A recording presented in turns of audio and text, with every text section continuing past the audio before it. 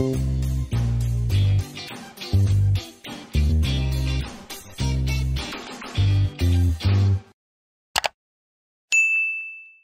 நான் தான் chef Dheena. Welcome back to chef Dheena's kitchen. இன்றைக்கி நம்ம கிச்சனில் பார்க்க போது அட்டகாசமான ஒரு சூப்பரான எல்லாருக்கும் பிடிச்ச ப்ரான் பிரியாணி எப்படி பண்ணுறது பார்க்க போகிறோம். இந்த ப்ரான் பிரியாணி பண்ணும்போது நம்ம என்ன பண்ண போகிறோங்கன்னா ரைஸ் வந்து வெடித்து போட போகிறோம்.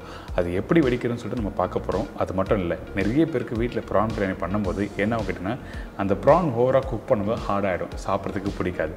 அதனால் இன்றைக்கி தெளிவாக இந்த ப்ரான் பிரியாணி நல்லா டேஸ்ட்டாக சுவையாக எப்படி பண்ணுறது தான் இன்றைக்கி ஸ்டெப் பை ஸ்டெப்பாக பார்க்க போகிறோம்.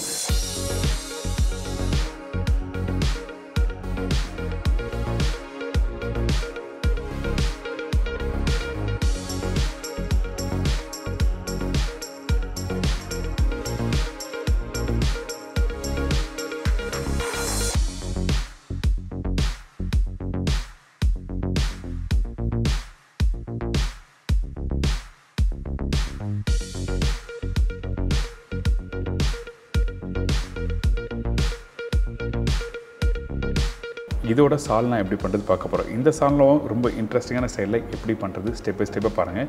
நீங்கள் நார்மலாக பண்ணுற சால்னா இல்லை, இது வேறு விதமாக பண்ணியிருக்கேன். கண்டிப்பாக எல்லாருக்கும் பிடிக்கும். இப்போது இந்த பிரியாணிக்கு தேவையான பொருட்கள் பார்த்தலாமா?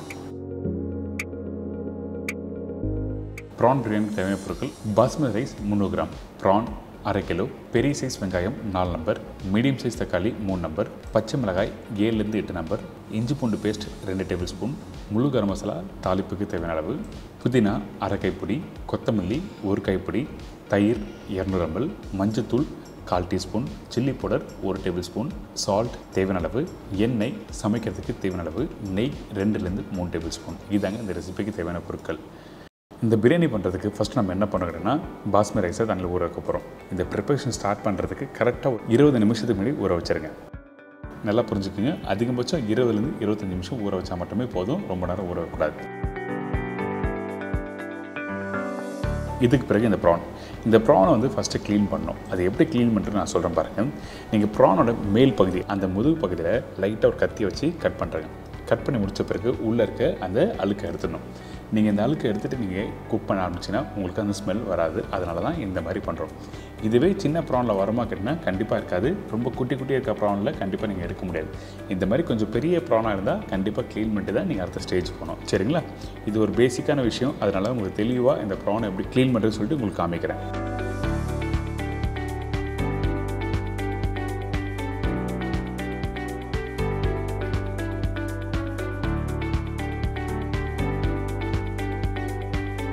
இந்த மாதிரி தான் ஸ்டெப் பை ஸ்டெப்பாக ப்ரான் எல்லாத்தையும் க்ளீன் பண்ணி எடுத்து வச்சுக்கோங்க. நீங்கள் ஃப்ரை பண்ணுறதுக்கோ இல்லை கறி பண்ணுறதுக்கோ இந்த மாதிரி பெரிய ப்ரான் யூஸ் பண்ணால் கண்டிப்பாக இந்த மாதிரி பண்ணிடணும். இதுக்கு பிறகு மண்சட்டியில் தேவையான எண்ணெய் ஊற்றிருக்கேன். இந்த எண்ணெய் சூடான பிறகு பட்டை, லவங்கம், ஏலக்காய், பிரிஞ்சி இலை தாளிப்பை போட்டிருக்கோம். இதுக்கப்புறம் ஸ்லைஸ் பண்ணி வச்சுருக்கேன் இந்த வெங்காயத்தை போட்டிருக்கேன். வெங்காயம் 1/2 கட் பண்ணி ஸ்லைஸ் பண்ணியிருக்கணும். நீங்கள் புதுசாக கட் பண்ணி போடுற பழக்கம் வேண்டாம் பிரியாணியை பொறுத்த வரைக்கும். இதுக்கு பிறகு பச்சை மிளகாய் நான் சொன்ன கொண்டே உங்களுக்கு காரம் கம்மியாக இருக்கும்னு நினச்சின்னா அந்த டைமில் 2 பச்சை மிளகாய் எக்ஸ்ட்ரா போட்டுருங்க. இந்த பிரியாணியை பொறுத்த வரைக்கும் காரம் எங்கேருந்து வருது கேட்டிங்கன்னா இந்த பச்சை மிளகாய் பேஸ் பண்ணி தான் அந்த காரத்தை எடுத்துகிட்டு வரும். சில்லி பவுடர் வந்து ஜஸ்ட் கலருக்காக மட்டும்தான், அந்த ஃப்ளேவருக்காக தான். அதனால் காரத்துக்கு பச்சை மிளகாய் யூஸ் பண்ணிக்கோங்க. இதுக்கப்புறம் இந்த வெங்காயம் இந்த மாதிரி பக்குவத்தில் கரெக்டாக வதங்கியிருக்கணும். அதாவது 70 to 80% அளவுக்கு வதங்கி முடித்த பிறகு அரைச்சி வச்சுருக்க இஞ்சி பூண்டு பேஸ்ட்டு போடுறோம். இந்த இஞ்சி பூண்டு பேஸ்ட்டு 2 டேபிள் ஸ்பூன் கரெக்டாக இருக்கும். பூண்டும் இஞ்சும் ஒரே அளவு தான் அரைச்சி போட்டிருக்கேன்.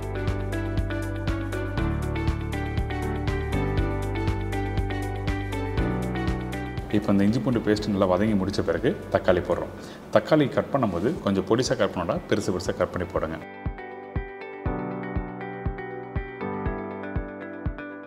கொத்தமல்லி, புதினா, கொஞ்சம் மஞ்சத்தூள், மிளகாய் பவுடர்.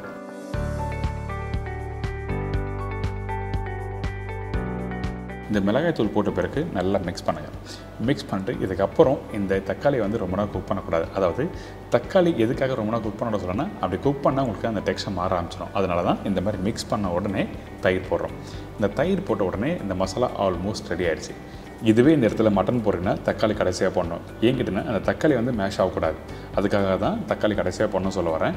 ப்ரான் வேகிறதுக்கு டைம் எடுக்காது. அதுக்காக நீங்கள் தக்காளி எல்லாம் போட்ட பிறகு ப்ரான் போடுங்க. இப்போது கொஞ்சம் உப்பும் போட்டிருக்கேன். உப்பு போட்ட பிறகு நல்லா மிக்ஸ் பண்ண உடனே இந்த இறாவை போட்டிருக்கேன். இதுக்கு பிறகு கொஞ்சமாக தண்ணி ஊற்றுங்க. அதிகபட்சம் ஒரு 100 ml தண்ணி ஊற்றினா மட்டுமே போதும். இந்த தண்ணி ஊற்றின பிறகு நல்லா மிக்ஸ் பண்ணுங்கள்.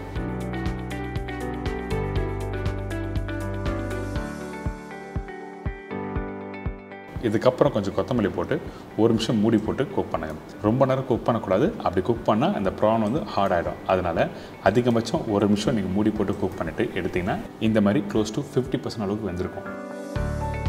இதுக்கு பிறகு நம்ம என்ன பண்ணுறோம், இந்த மசாலா தனியாக எடுத்து வச்சுருங்க. இப்போ ரைஸ் எப்படி குக் பண்ணுறது பார்க்க போகிறோம். இப்போது இந்த கடாயில் தண்ணி இருக்குது பார்த்தீங்களா, இந்த தண்ணி நல்லா கொதிச்சு வர டைமில் கொஞ்சம் எண்ணெய், அதுக்கப்புறம் புதினா, கொத்தமல்லி, முழு கரம் மசாலா, உப்பு இதெல்லாம் போட்ட பிறகு நம்ம என்ன பண்ணுறோம், இந்த ஊற வச்ச அரிசியை போடுறோம்.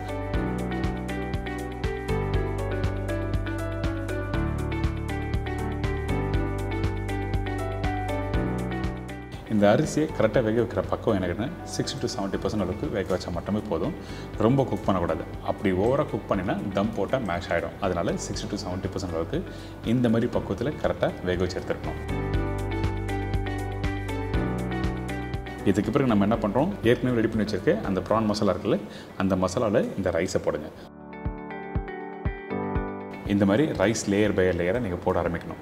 போட்ட பிறகு நம்ம என்ன பண்ணுறோன்னா, இந்த இடத்துல கரண்டி யூஸ் பண்ண போகிறோம். அதனால் கரண்டி நீங்கள் எப்பவும் போல் யூஸ் பண்ணுற மாதிரி யூஸ் பண்ணக்கூடாது. கரண்டியை திருப்பி நீங்கள் யூஸ் பண்ணணும். எதுக்காக இந்த மாதிரி பண்ணுறீங்கன்னா, அந்த ரைஸ் உடையாமல் இருக்கிறதுக்காக இந்த மாதிரி பண்ணுறோம். வேறு எதுவுமே இல்லை. கீழே அந்த மசாலா ரைஸ் எல்லாமே டுகெதராக ஓரளவுக்கு மிக்ஸ் ஆகிருக்கும். இதுக்கப்புறம் கொஞ்சம் கொத்தமல்லி புதினா போடுங்க. கொஞ்சம் நெய் போட்டு தம் போட ஆரம்பிக்கிறோம். தம் போடும்போது இந்த மாதிரி மண் சட்டி யூஸ் பண்ணுறதுனால நான் என்ன பண்ணுறேன்னா, ஒரு காட்டன் கிளாத் கட்டிட்டு அதுக்கப்புறம் மூடி போடுறோம். ஏன் கேட்டிங்கன்னா, சம்டைம் வந்து ஸ்டீம் வெளியே வந்துடும்.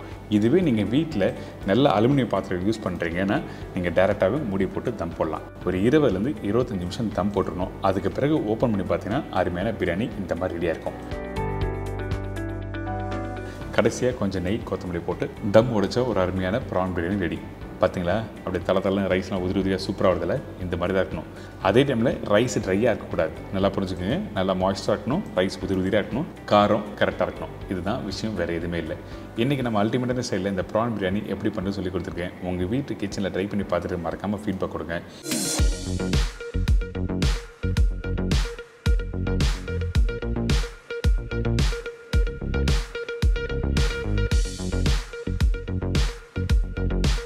இதோட சால்னா எப்படி பண்ணுறது பார்க்க போகிறோம். சால்னா நம்ம எப்பவும் போல் நீங்கள் நிறைய விதமாக பண்ணியிருப்பீங்க. இந்த சால்னாவில் கொஞ்சம் வேர்கள்லாம் போட்டு ஒரு அல்டிமேட்டான ஸ்டைலில் கொடுத்துருக்கேன். எல்லாருக்கும் பிடிக்கும். இப்போ இந்த சால்னாக்கு தேவையான பொருட்கள் பார்க்கலாமா? சால்னாக்கு தேவையான பொருட்கள்: தேங்காய் 3 பத்தை, வேர்க்கடலை 1 டேபிள் ஸ்பூன், உடைச்ச கடலை 3/4 டேபிள் ஸ்பூன், வெங்காயம் 3 நம்பர், தக்காளி 2, காய்ந்த மிளகாய் 5 to 6 நம்பர், பச்சை மிளகாய் 1, இஞ்சி பூண்டு பேஸ்ட் 1 டீஸ்பூன், சோம்பு 1 டேபிள் ஸ்பூன், முழு கரம் மசாலா தாளிப்புக்கு தேவையான அளவு, மஞ்சத்தூள் 1/4 டீஸ்பூன், சில்லி பவுடர் 1 டீஸ்பூன், தனியா பவுடர் 1 டீஸ்பூன், கருவேப்பிலை தேவையான அளவு, கொத்தமல்லி தேவையான அளவு, உப்பு தேவைக்கேற்ற, ஆயில் குக் பண்ணுறதுக்கு தேவையான அளவு. இதாங்க இந்த சால்னாக்கு தேவையான பொருட்கள். ஃபஸ்ட்டு நம்ம என்ன பண்ணுறோம், இந்த சால்னாக்கு மசாலா ரெடி பண்ண போகிறோம். நம்ம நார்மலாக நிறைய விதமான மசாலா ரெடி பண்ணியிருப்பீங்க சால்னாக்கு. இது ரொம்ப ஈஸியான சால்னா. அதுவும் பர்டிகுலராக இதில் வேர்க்கடலை போட்டு பண்ணியிருக்கேன். இந்த வேர்க்கடலை போட்டு பண்ணும்போது உங்களுக்கு அந்த டேஸ்ட் உங்களுக்கு வந்து ஒரு ஷார்ப்பான டேஸ்ட் கொடுக்கும். ரொம்ப சூப்பராக இருக்கும். எண்ணெய் கொஞ்சம் ஊற்றிருக்கேன் இந்த கடாயில். இதுக்கு பிறகு சோம்பு, வேர்க்கடலை, காஞ்சி மிளகாய், பச்சை கருவேப்பிலை, தேங்காய் இதெல்லாம் போட்ட பிறகு இதை நல்லா வறுத்துருங்க.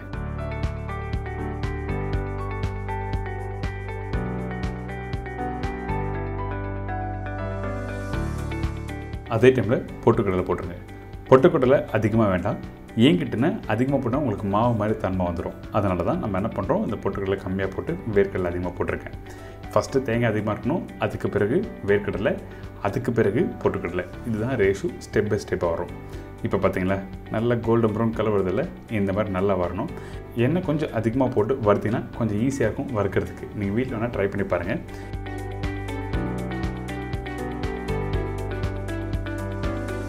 இந்த மாதிரி கலர் வந்த பிறகு அடுப்பை ஆஃப் பண்ணிவிட்டு அப்படியே அரைக்க வேண்டியதான். இப்போது மிக்ஸி ஜாரில் போட்டு கொஞ்சமாக தண்ணி போட்டிருக்கேன். போட்ட பிறகு இதை நல்லா ஃபைன் பேஸ்ட்டாக அரைச்சிருங்க.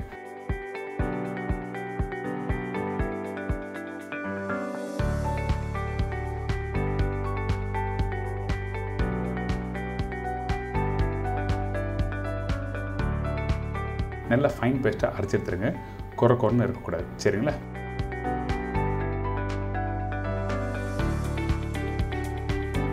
இப்போ பார்த்தீங்களா, இந்த மசாலா நல்லா ஃபைன் பேஸ்ட்டாக அரைச்சி ரெடி பண்ணி வச்சுருக்கோம். இதுக்கு பிறகு நம்ம என்ன பண்ணுறோம், நார்மலாக எப்பவும் போல் வெங்காயம் தக்காளி நல்லா தாளிச்சிட்டு அதுக்கப்புறம் ரெடி பண்ணி வச்சுருக்க அந்த பேஸ்ட்டை போட்டு குக் பண்ண போகிறோம். ஃபஸ்ட்டு நம்ம என்ன பண்ணுறோம், கொஞ்சமாக சோம்பு போடுறோம். இந்த இடத்துல அதிகமான சோம்பு வேண்டாம், நம்ம ஆல்ரெடி மசாலா யூஸ் பண்ணியிருக்கோம். அதனால் கொஞ்சமாக சோம்பு போட்டிருக்கேன். அதுக்கு பிறகு பட்டை, லவங்கம், ஏலக்காய், பிரிஞ்சி இலை இதெல்லாம் போட்ட பிறகு ஒரு பச்சை மிளகாய் 1/2 கட் பண்ணி போட்டிருக்கேன். போட்ட பிறகு கொஞ்சம் பொடிசாக கட் பண்ணி வச்சுருக்கேன் இந்த வெங்காயம் எப்படி ரெடி ஆகணும் கேட்டிங்கன்னா, கொஞ்சம் கோல்டன் ப்ரௌன் கலர் வரட்டும். அதுக்கு பிறகு இஞ்சி பூண்டு பேஸ்ட் போட்டு அடுத்த ஸ்டேஜ் போகலாம். அந்த வெங்காயம் வதங்காமல் இருந்தால் இனிப்பு தன்மை வரும். அதனால தான் வெங்காயம் இந்த மாதிரி வதக்கிட்டு அதுக்கப்புறம் இஞ்சி பூண்டு பேஸ்ட்டு போட்டு நல்லா சௌத்தே பண்ணுறோம்.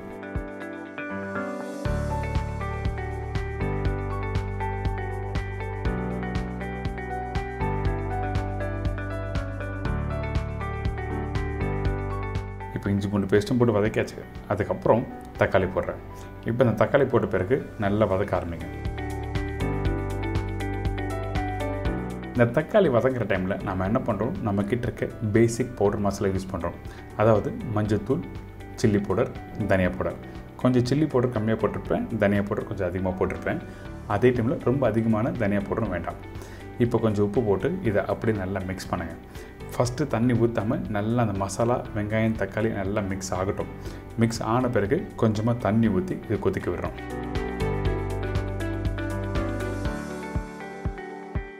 இப்போ பார்த்தீங்களா, அந்த வெங்காயம் தக்காளி தொக்கு மாதிரி வந்திருக்கா. இந்த மசாலா வெந்திருக்காது, ஆனால் இந்த மாதிரி வதங்கி வர டைமில் தொக்கு மாதிரி வரணும். அதுக்கு பிறகு தான் தண்ணி ஊற்றி கொதிக்க விட ஆரம்பிக்கிறோம்.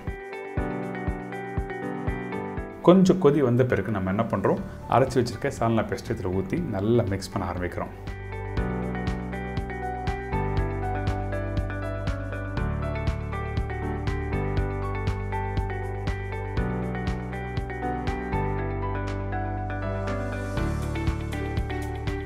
மிக்ஸ் பண்ணிட்டு தேவையான தண்ணி ஊற்றி நல்லா கொதிக்க விட்டு இறக்குனா சால்னா ரெடி. ரொம்ப சிம்பிள் தான். மசாலா ஃபஸ்ட்டு வறுத்து அரைக்கிறீங்க, அதுக்கப்புறம் வெங்காய தக்காளி நல்லா கூட்டி எடுக்கிறீங்க, அதுக்கு பிறகு இந்த பேஸ்ட்டும் போட்டு குக் பண்ணி எடுத்தீங்கன்னா ரெடி. ரொம்ப சிம்பிள், ரொம்ப ஈஸி. கண்டிப்பாக ட்ரை பண்ணி பாருங்கள். முக்கியமாக இன்னொரு விஷயம் சொல்கிறேன், இந்த வேர்க்கடலாம் போட்டதுனால நல்லா கொதிக்கணும். கொதித்த பிறகு நீங்கள் சாப்பிட்டு பார்த்தீங்கன்னா சூப்பராக இருக்கும். அந்த மசாலா நல்லா வேகாமல் இருந்ததுன்னா கண்டிப்பாக வேர்க்கடலோட டேஸ்ட் வந்து உங்களுக்கு அந்த பச்சை வாசனை தெரிய வரும். நல்லா கொதித்து வரட்டும். அதுக்கப்புறம் கொத்தமல்லி போட்டு ஃபினிஷ் பண்ணியிருக்குன்னா ஒரு சூப்பரான சால்னா ரெடி. என்னங்க, இப்போ இந்த ப்ரான் பிரியாணியும் இந்த சால்னாவும் எப்படி பண்ணுறது எல்லாம் தெரிஞ்சுக்கோம். கண்டிப்பாக ட்ரை பண்ணி பாருங்கள். இந்த சால்னா வச்சு நீங்கள் பரோட்டா, சப்பாத்தி, இட்லி, தோசையும் தொட்டு சாப்பிட்லாம். இந்த மாதிரி பிரியாணியும் ஊற்றி சாப்பிட்டாலும் ரொம்ப சூப்பராக இருக்கும்.